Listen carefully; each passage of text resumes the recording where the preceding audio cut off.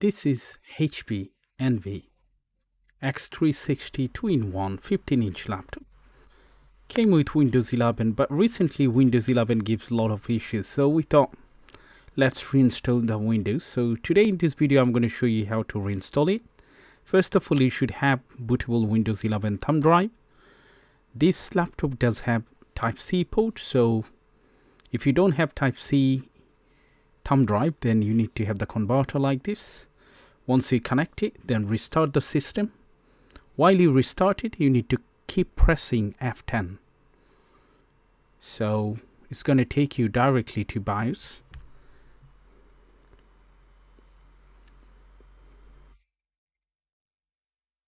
It's loading up now. So that is the main screen. So from that side, we can only see the information, all details about the machine. We need to check it out from security system if there is any TPM. As you can see, the TPM that should be enabled if you'd like to install Windows 11. This one comes with TPM 2.0, so this is fully compatible with Windows 11 any version. And the second option, configuration, has to be set up like that. Just double check all the settings, and then let's go to the next session, which is there, boot configuration. From there you have to keep it that way, which is for UEFI environment. As you can see, it shows all the UEFI sections are on. Now if you'd like to take USB on the top list, you just need to select it and then press F7 to take it up. Now we're going to press F10, save and exit it. While you exit, we have two choices. If you don't select the USB as a first boot priority, then you need to keep pressing F9 to take you to temporary boot options. As you can see, now this is loaded up. Select as you wish from here. It's pretty simple. For my case, United Kingdom, hit next.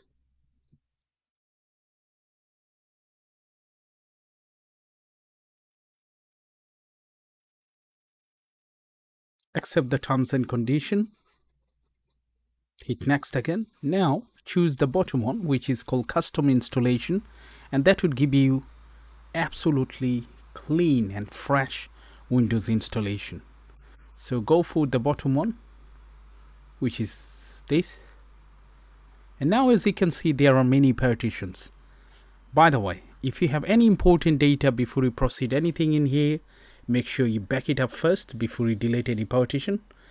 I just want to install fresh and clean Windows, so I'm going to delete every single partition that you can see here, all of them one by one.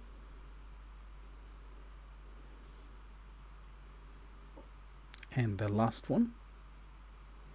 Now I'm going to hit next, and it's going to copy every single thing into the main directory, and that would create C partition. Once the installation done, we might need to update the drivers, because I found many cases when Windows installed, the drivers are not up to date. So we might face some sort of difficulties with the Wi-Fi issues, sound, trackpad, even the video drivers, but that's not a problem. If the Wi-Fi driver is not there, we can have a cable connection through USB. By the way, nowadays Windows 11 giving a lot of issues with the Wi-Fi signal. Sometimes it disappears, but when you check the Wi-Fi driver is there or not from the device manager, it shows everything is there, but there is no signal. And that's the main fact why I'm reinstalling it, because I deleted all the updates and everything, uninstalled the drivers, reinstalled it, but nothing did help. And it came back to the same page because we selected USB stick as a fast boot priority. So we need to delete it and change the fast boot priority to internal SSD. I'm going to close it now. Keep pressing F10 so that I can change the boot option again from external USB to internal SSD. So next time when it restart, it's gonna load up from the actual internal one. So for temporarily, I'm going to select that, which is internal.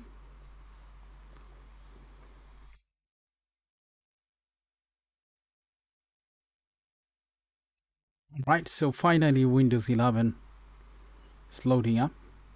Now it's pretty simple. We need to hit next and get to the main page.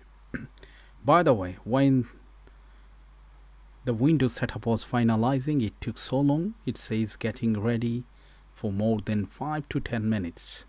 If you see this sort of situation, please don't press and hold the power button. Don't try to interrupt anything, otherwise it might crash the actual setup system. Instead, wait, hold tight, and it should be fine. And make sure your charger is connected in that point. So now we're going to select all other stuff in there, and we're going to get to the main page, and then we'll see which drivers is not up to date. If there is nothing up to date, we're going to do that. Stay with me.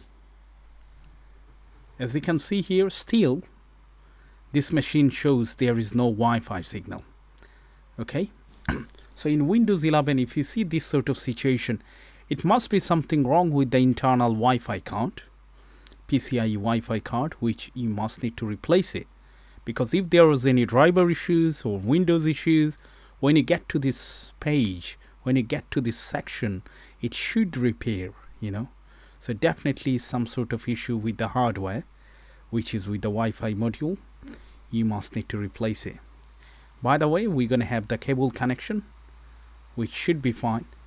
And this machine doesn't have RJ45 or Cat5, Cat6 connector. So what he should do, use the type C to RJ45 adapter. If you do have one, if you don't, then you can use your phone as a hotspot, but you must need to connect through USB cable. Otherwise, you don't be able to use it because there is no any Wi-Fi signal here. By the way, I don't have the account. I'm just going to skip it and get to the main page.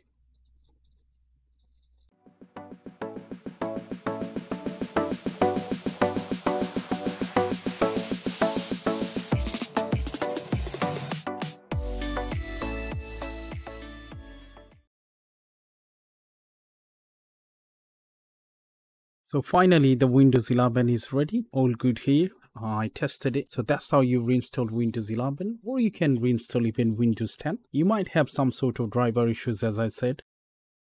So check in my another video how to update drivers easily, and let me know in the comment section if there is any question. Thanks for watching. Bye for now.